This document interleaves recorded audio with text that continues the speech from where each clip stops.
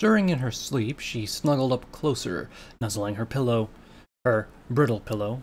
Her hard, brittle pillow. Lexicon opened her eyes, and after only 4 seconds of her sleepy eyes staring through her glasses, still perched atop her snout directly into the empty sockets of a pale and strained pony skull in her forelimbs. Oso practically burst through the debris and even the wall, through century-old equipment with fire in his eyes, and his old pick-like weapons in his talons. At about the same moment, Kroos rushed in from further forward along the path, pistol drawn and leveled as both griffins scanned the cavern with piercing eyes, ready to utterly delete the offending party from existence. The skull rolled across the ground as Lexi continued to shriek, hidden behind Kroos. It wasn't until talons wrapped over her mouth and a paw kicked her in the back of her knees and forced her into a sitting position. Holy fuck, Mud Pony. If the capacity and potency of your lungs didn't downright amaze me, I would be dying of laughter. Well, at least after my ears stopped bleeding. Kroos' tail twitched in aggravation, as did his eyes, as he refused to take his talons from her mouth. Oso sat down, sliding his weapons under his wings again. He appeared to be a griffin with impressive patience, but the way he rubbed the point where his beak ended and his feathery face began told her that this patience was stretching rather thin. Well, since you're up, get ready, and it looks like you're not crippled by all the strain yesterday, so pack your stuff. Lexi shook off Kroos' talons and whispered at him, "It's not funny." She sat for a moment before Oso threw her bag down in front of her. "Ready up, girl. We don't have forever." The big griffin turned away as if he had everything better to do. With a great deal of mumbling and complaining, she packed everything, and with a little more help than she would like to admit, she was ready to go. The fringes of her mind told her that she was oblivious to them, and she did want to think about it. They would already be there if she wasn't with them, and they had to protect her life. Her freaking out and shrieking, while she personally felt she had been very valid reasons for doing so, they obviously did not have to forge a warpath, rushing in, ready to fight every time she saw something that scared her and made noise about it. Strapping the last of her clothes in place to keep out the frigid cold, she mumbled and winced as Oso pulled the straps on her back tight. "Listen, Lexi. I know not being scared is not exactly a strong suit of yours, but I'm asking kindly to just toughen up a little. Your life might actually depend on it someday. We should at very least see one of the Suzy today. Their culture has a practically religious, near biological opposition to weakness." The little pony opened her mouth and promptly closed it again. She didn't know what to do or say. She settled for trying to opt out. "I don't suppose you guys can just leave me here somewhere while you do the meeting?" It was sometimes a little hard to read the faces of a griffin, especially if they had no lips, but the corners of their mouths usually showed their opinion and emotion. "That would be a great way to get you killed even faster. There's not a single lump of flesh in all of the North that the Suzy cannot find." Lexicon did not like the thought of being referred to as a lump of flesh, but the point got across easily enough. "So, what's the plan?" She raised her eyebrows, but had a good feeling that she didn't want to know the answer. He sighed, almost as if he was hating his own words. "I have to give you a makeover." Lexi whimpered and Kroos groaned, clenching his talons harder, and dribbling blood onto the upturned and broken skull pulled from the ground. It was handy, a makeshift bowl. Oso's eyes remained very focused as he carefully spread the blood below Lexi's eyes. He had already tried bone fragments and tied them into her mane, and now he worked with very careful place to put fine, even blood streaks and marks over her face and neck. "I don't bore your whole bullshit about your blood not being any good for this." Kroos was still very disgruntled as Oso explained that it had to be his blood, and not any from the massive griffin. "Sorry, but my blood might hurt her. He rubbed a swath of blood from under her eyes, streaking it down like bloody tears. How the fuck is that even a thing? What do you, have some rust on your birdie harpoon? He smirked, and Lexi tilted her head a little, unsure of what Kroos was asking. Oso did not sound entertained. No, little one, I do not have STDs, but I do have a condition less embarrassing, but just as, if not more dangerous to her. Lexi opened her mouth, but Oso's talons clamped down softly, shutting it. And no, I'm not going to tell you. I'd rather keep that to myself. He popped another berry before reaching under his wing and plucking a feather. With a little bit of effort, he buried the long feather into her mane and tangled it up as to not let it fall out. Rose chuckled at the action, but mostly just remained quiet. By any chance, could you at least explain what it is? She grumbled, still extremely uncomfortable using literal blood as face paint. It was almost too much for her as it was, but she needed to know more. The Suzy have some cultural codes. Strength and combat prowess is extremely important, even among the children. However, there are few of their kind who simply can't fight. I forget the exact historical and cultural reasoning, but it's along the lines of, I cannot shed blood, so there are others who shed it for me, and my life lays in the efforts to support them. So that's what the blood is for, and the hair. But the hair is more to let them realize you are female. They usually wear their hair a bit like this, and with those markings, they'll make it easier. She nodded, still not liking it at all, but it was better than dying to whoever those wolves would do. And the feather? Rose chuckled a little again. It was unclear if he knew or he just had a general guess. Oso shot him a glare and made the smaller griffin go quiet. It's nothing. Don't worry about it. It's not nothing. Come on, I know I'm not the most reliable for these situations, but I really need details to put myself at ease. It was almost reminding her of school. The other fillies always tried to keep things from her, or worse, gave her misinformation just to laugh at her. Look, these are all precautions. They might not be necessary. They thrive off being able to test their mettle. If they see all this, then they will in all likeliness attack me and Kroos first. I just want to be sure this goes smoothly, without you dying. Then can I go without the feather? She flicked what little mane she had loose, trying to keep the feather from annoying her. As soon as we are somewhere safe. He sighed and shot another glare at Kroos, who looked as if he was going to burst out from laughter. Can I tell her what it means in griffin culture? He smiled and Oso growled under his breath. It basically means the same thing, just not as blatant. Now Lexi was very curious, and Kroos stepped closer, still looking at Oso, giving him a look that just screamed that he was going to tell her the moment he turned his back.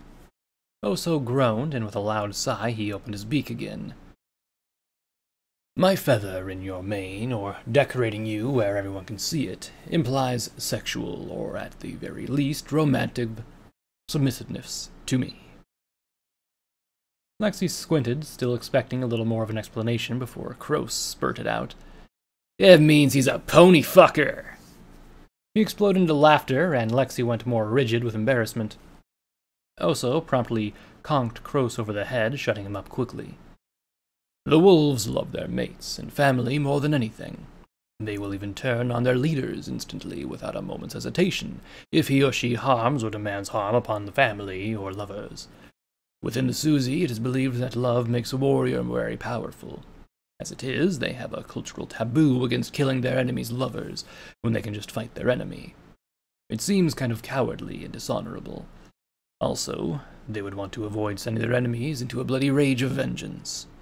The feather combined with the markings is a certain way to make sure that they won't kill you when we aren't looking, or in the initial rush. In the end, it's not against their laws, but it's something that's frowned upon. Rose picked himself up off the ground, and despite the welt from the crown on his head, he was still chuckling. Oh, right. In here. He He stifled his laughter and held out the 10mm pistol to her. She was still overwhelmed and not sure how she would even pick up the pistol. What? Oso's talons swiped over Krosa's open palm and snatched up the pistol. No, we are not giving her a weapon. I don't need her freaking out and shooting someone. Hell, she's most likely more dangerous to us than the wolves are. Fine, but I'm not letting you live this down. Krosa chuckled before Oso stepped past, nudging him hard enough to send him stumbling. Aye. Just remember that I'm 5 times your size, and I think we have already established how a fight between the two of us will go. He turned and began his way down the path through the cave. Lexi still sat there, wide eyes, looking very uncomfortably at the feather hanging from her hair. While Krosa didn't seem to mind the aggression from Oso, he had been trying to push his buttons for a while. He seemed more pleased that he finally got a reaction than fearful from the massive griffin. Just gave the warning. Instead of calling out or nudging her, Krosa opened his talons and gave a firm slap over Lexi's tush as he followed Oso. Come on, turkey concubine. We have some wolves to meet. The small, speechless pony had to force herself to practically stumble down the path after them. It was another few hours of walking before Lexi noticed snow on the ground mixed with icy deposits over the walls. Then, looking up, she was relieved to see the cloudy sky above them again, showering them with a fine, powdery snow through the small openings in the ceiling. Another 30 minutes before she felt comfortable saying that they were not technically in the cave anymore. She still flustered and worried over the feather in her mane. She could barely handle something so distracting, even if it did not have such a meaning. But she put some thought into it. If she was going to attack someone and noted something implying her target was in a relationship with some pony as intimidating as Oso was, she wouldn't even begin to think about going through with the attack. Lexi's train of thought was derailed as Oso gave a silent gesture and immediately Krosa took to the air. She entertained the idea of asking what was going on, but she was pretty sure at this point she sounded like a toddler asking questions every half second. These birds were warriors. Nothing about her and the way she thought was considered even remotely helpful to them in combat. She didn't know what they were doing, but if it was important, she didn't want to interrupt them or break the silence, especially with those two not speaking a word as they positioned themselves. The snow had significantly narrowed the channel they had taken to walk through. It was like some pony had shaved off the top of the cave and continued to make the road more and more shallow, set in the ground. Every step forward was like another layer of snow clinging to the walls. It made sense that the more exposure led to thicker snow, but the snow buildup on the walls quickly revealed to have another purpose as the white flurry set of arms exploded outwards from the snow and wrapped over Lexi. But before she could shriek out and possibly even deafen her assailant, clawed fingertips covered her mouth firmly. To her terror, she could do nothing and didn't seem to realize that the large figure was simply holding her and nothing else. So, in its arms, she flailed and let out a muffled shriek and whimper. She fully expected Krosa, at the very least, to come charging. The moment her panic dropped just to low enough for her level of logical side to take over, her eyes darted around looking for the griffins. She quickly spotted Oso, trading titanic blows with a creature that stood head and shoulders above him, which was unthinkable with how massive he was, but she couldn't spot Krosa. She could only see what looked almost like wolves deeper in the woods, throwing rocks, but instead of rocks, fire and lightning shot up into the sky. Plowing into him, the heavy wolf roared into Oso's face, who in turn let out a booming screech right back at the massive bipedal wolf. It growled out while looking fiercely at Oso's eyes. Oso, in turn, clearly struggled and stumbled over some words, but managed to spit something out. The massive wolf seemed to regard him for a moment, letting go and stepping back. Holding what looked like a small stone high, he gave it a noticeable squeeze and let it out a barely audible crackle. Near instantly, Lexi was released. She couldn't fathom what the device was, but logical Lexi mumbled something about wolves having better hearing and secret signals. Flopping into the snow, she quickly scuttled back until she was practically under Oso, whimpering loudly within seconds. She looked back at the wolf who had held her, and to her surprise it looked rather feminine. It regarded her softly. Its movements was slow and fluid as it peered over her, and Lexi noticed its gaze was not her eyes, but to the left at the feather. The wolf raised its eyebrows, its eyes drifting from Oso to her and back. The fact that she was under him and cowering into his figure did not help with the awkwardness. "Oso, can I take the feather out now?" She blurted out, very uncomfortable, wanting dearly to move away from him, and at the same time not wanting to be more than a half-inch from him. "Sure, but keep it on you. It might come in handy later." He scooted the pony out from under him with his hind paw, almost as if she was just a stone he wanted out of his path. But just as quickly he redirected his attention to the wolf directly in front of them. "Is my comrade in the sky all right?" The wolf looked over at him, and in a gruff voice he grumbled back. "Yes, he is. Fast. Our shamans could not pluck him from the sky, but they have tried."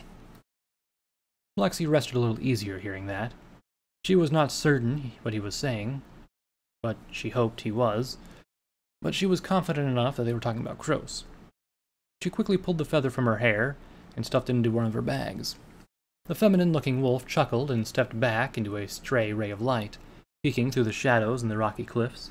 But to her amazement, the wolf seemed to utterly vanish the moment she touched the light. "I assume you want to see the head oracle, yes?" The bigger wolf before Oso grumbled. "Yes, but I would like to wait for my comrade." Oso gestured to the sky with remarkable calmness.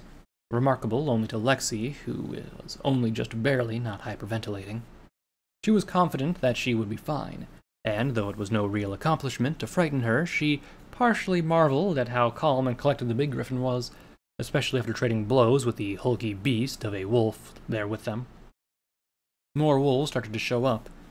Lexi found it rather frightening to see how fast they seemed to simply appear, almost as if they simply popped right up in front of her and out of thin air. They muttered and spoke to each other as they waited for Kroos to return.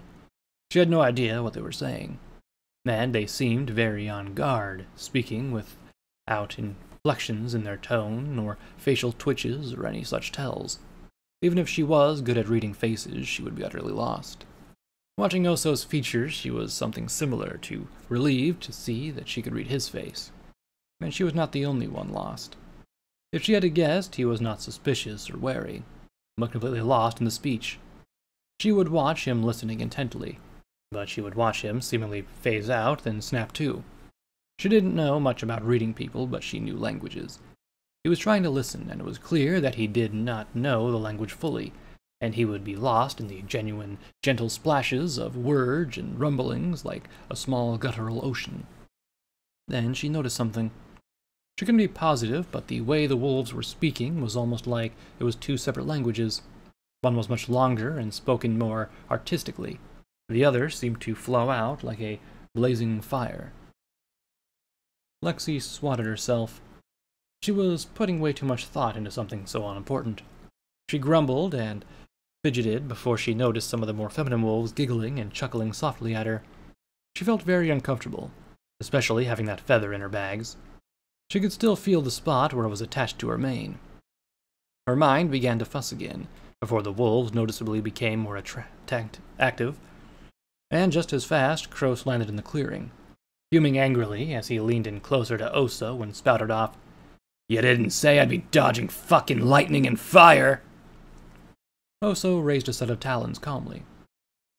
"I told you what you needed to know." "A shot that I will hear and never see. Just run and turn quickly at random." His jaw was so tight, his beak was making audible noises from the stress. "Yes, but you are alive. Congrats. You followed the instructions and you weren't killed. These wolves may not be able to fly, but make no mistakes, they own the skies. They own all of the north." He smiled and gave a firm pat on Kroos' head. Kroos looked to be just about done with it all. "Kroos?" Lexi's tone was calm, but she had a feeling that while he was very angry about the situation, he had followed her of his own accord. Honestly, she was extremely surprised that he was still with them. His oath, contract, or whatever it was, must have been extremely important. Rose looked back at her, and relief flooded through her as he didn't even look back at Oso. He just made his way to her side and stood silently. He was young, but he seemed like a model soldier, and just as concerned about the wolves as Lexi was. Aye. Now, you are all prepared. Let's go. The Oracle is surely waiting for us all. The wolf smiled and turned about. Lexi picked up a beep and checked it. Confused, she watched the pip-buck spew out lines of words. Mission with the big bird. Find the wolves, part 3. Go see the Oracle. She whispered to the Vice with a great deal of frustration. I hate you. Why can't you just make logical sense? But it was at this time that she noticed a small red bar indicating that she had a bit of radiation buildup. Almost panicking, she rifled through her things and sipped quickly on the bag of fluids, checking and rechecking every few moments, and only began to relax when she saw the levels began to drop.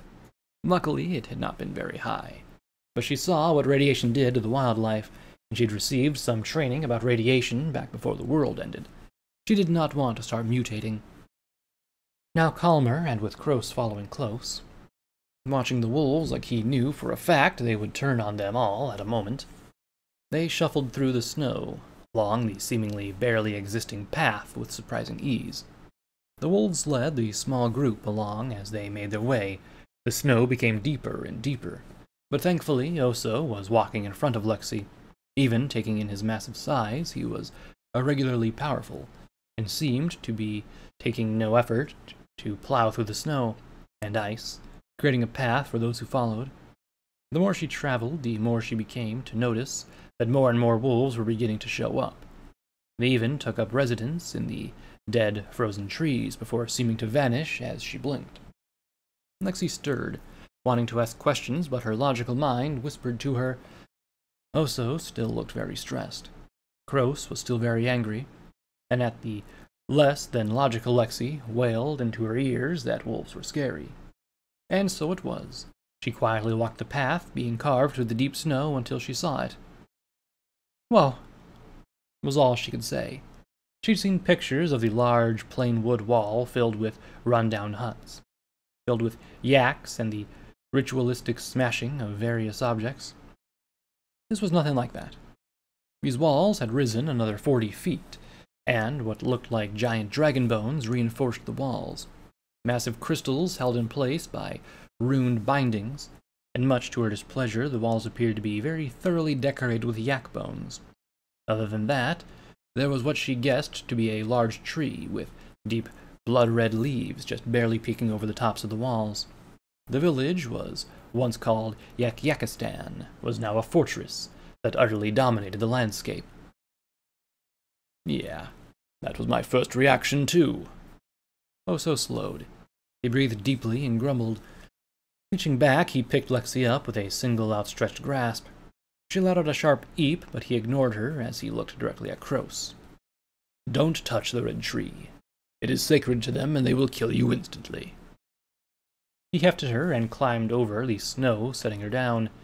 As she sank halfway into the snow, she came to the conclusion that while it was quite useful to have somebody that strong around to just pick her up willy-nilly, she kinda hated her. She had been completely at the mercy of literally everything in this land since she'd woken up. Getting manhandled by a griffin 10 times her size was just rubbing in her weakness, making her feel slightly smaller. Speaking of making me feel small, she muttered as they approached a massive gate. 2 things caught her eyes. The first made very little sense at all, and the second made her blurt out something she hoped she would not be taken the wrong way by the wolves. She quickly noticed the massive dragon-like bones supporting the walls looked quite literally metal. She guessed by the level of oxidation that it was raw iron.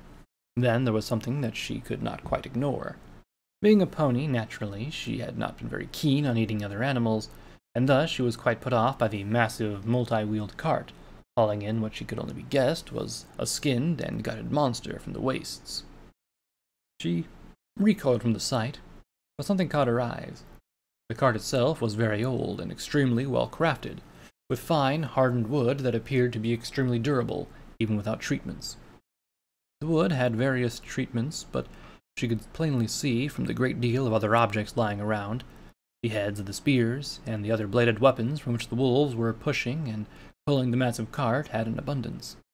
Their level of technology was more extensive than this. They likely had, at the very least, steel ball-bearing axles and reinforced joints for something like this, even without a factory in sight. But at a quick glance as they passed, she could see a heavy friction burns where the axle met the wheel. Hey, this thing needs lubrication. If it continues like this, the axle will fracture. She gestured lightly at the wheel in need. The wolves quickly taking note of her words. Her heart sank. Other than the few wolves that had met them and the few still there with them, she hadn't heard many speak at all. Not to mention, despite there being a team of about 20 wolves, other than the grunts and growls, they'd been very silent. She just hoped they wouldn't see her as a nosy pony telling them what to do. One wolf made his way over.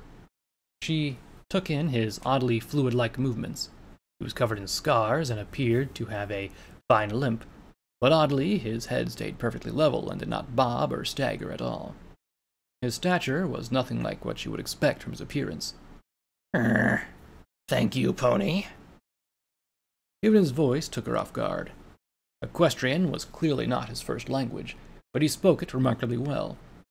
She half expected some sort of shrill, guttural growling and mumbling, but despite his looks, the wolf practically spoke like a poet, with a deeper and somewhat mysterious voice. You're welcome? I mean, I don't know your supply situation, but I would recommend a synthetic oil, but a simple upgrade to the axle would do best for the cart. No, we can just use some lard. He smiled keenly at the next wheel. Thank you, though. I can forget to service my cart sometimes. She stared with wide eyes as the wolf grabbed and exposed a hunk of fat hanging off the dead creature and the cart, and began to liberally apply it to the axle. Gross nudged her, and she continued forward, and she moved, trying to get back up close to Oso. Again, she recoiled at the sight, and even the thought. Not only did these wolves eat meat and decorate their walls with bones, they'd use the fat of their enemies to lubricate their machines. She found it oddly terrifying that they could do all this and still speak so civilized. Moving past the gate, she gasped at the massive size of the tree, which she quickly noted was entirely blood red. It was not just leaves, but it was red bark and red everything. She quickly noted that it appeared to have been magically grown. She remembered her science class growing watermelon into odd shapes by restricting the growth of fruit inside a shaped container. But this tree had dozens upon dozens of flawlessly squared petals that had been grown in a perfect right angles, horizontal from the trunk. Evenly spaced on top were many wolves, old, young, and very young. They all stood, eyes closed, and a vague chant coming off their lips as they seemed to whisper softly. It was like a sweet and sad song as they all remained silent, perfectly in sync with another. Other than the soft chant, the city was eerily silent. The wolves went about their daily lives without a word. Even the little market she could see in the distance was being shopped at. No words. A wolf just walked, pointed, then the other wolf handed her what looked to be a wrapped basket. The wolf then dropped something on the table, and they parted. It baffled her, but she thought for a few seconds and decided that it wasn't too odd. She was born and raised in Equestria. She couldn't go outside without hearing at least 10 ponies talking in the streets. On a busy day, they might even break into song. With how silent the wolves were, perhaps their cultures were simply not one for small talk, or any talk. Suddenly there was a sound she knew by heart. Laughter. The laughter of children. She watched the little wolf pups rush through. Despite their large teeth, she couldn't help but look at them with a smile. They were so adorable. She took a moment with an observation that made them even cuter. From the looks of them, they guessed they grew into their tails. The adults and children basically had the same sized tails, and looking at them scamper about those large fluffy tails almost made her want to try and pet one. But then there was something that made her heart sink.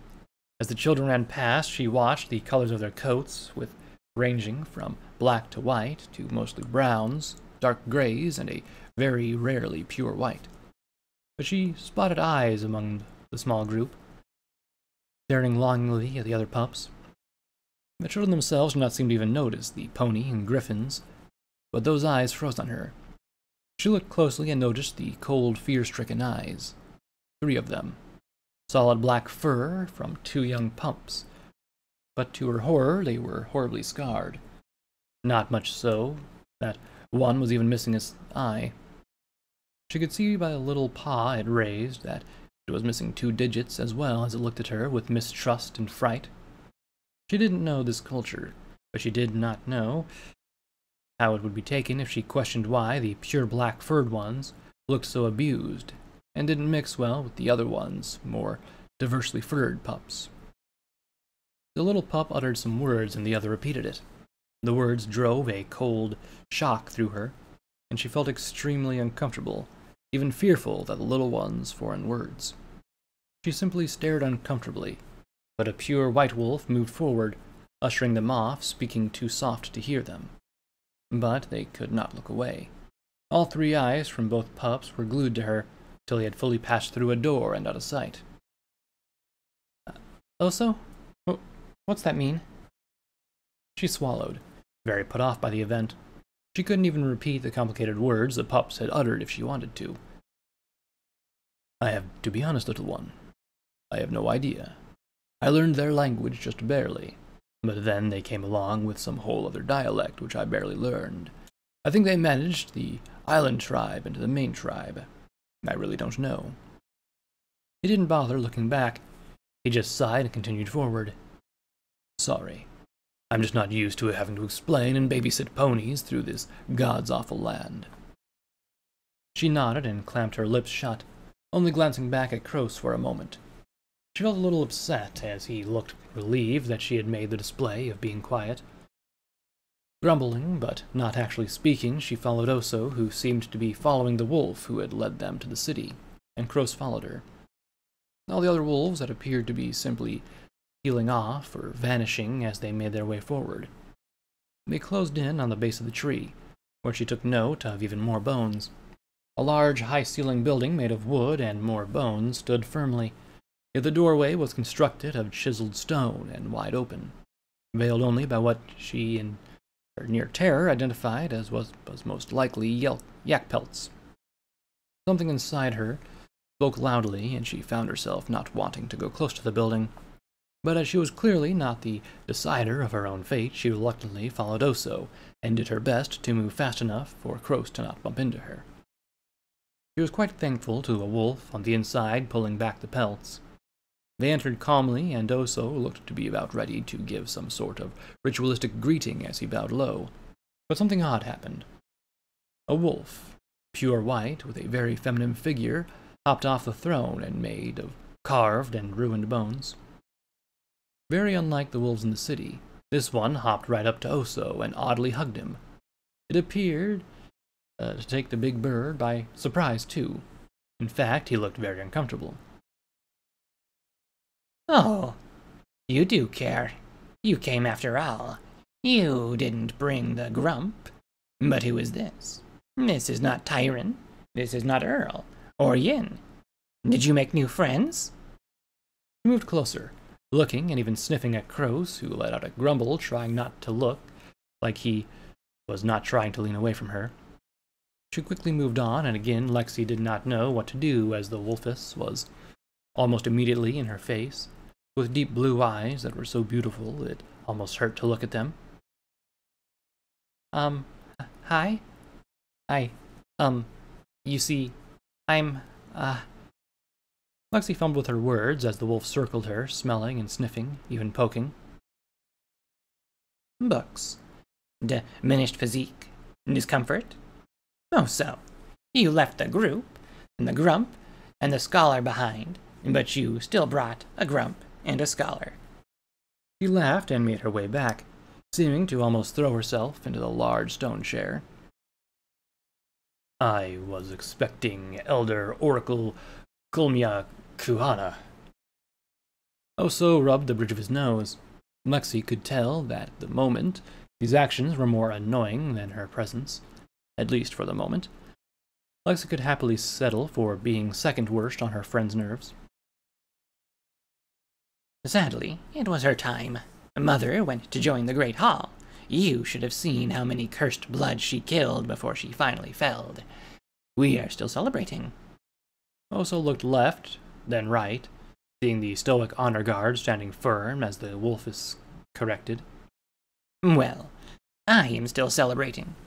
What is the point in life if you can't be happy? And a leader must be happy. Happy for the people. It is my place. Grumbling quietly, Oso took a moment, then spoke softly. Very well then, Elder Rusu. We are here to try, again, to barter for your assistance in the... He paused, looking back at Kroos and Lexti before sighing. The project. A look of disdain and annoyance spread over her face. It was as if any indication of his previous experiences, this would take a long time. No, you have our assistance. And please, call me Rosie. She chimed happily as she leaned in on her throne. How about and wait, what? Oso's eyes went wide, and Lexi could have swore she heard him squawk. Don't take my confusion for disappointment, but, what makes today any different from the last, I don't know, 50 times? The white wolf, called Rosie, smiled, and with a single playful motion she levied a pointed finger at Lexi. Because of her. Footnote: no level up. While your companions do most of the heavy lifting, you are doing quests. You could certainly do more.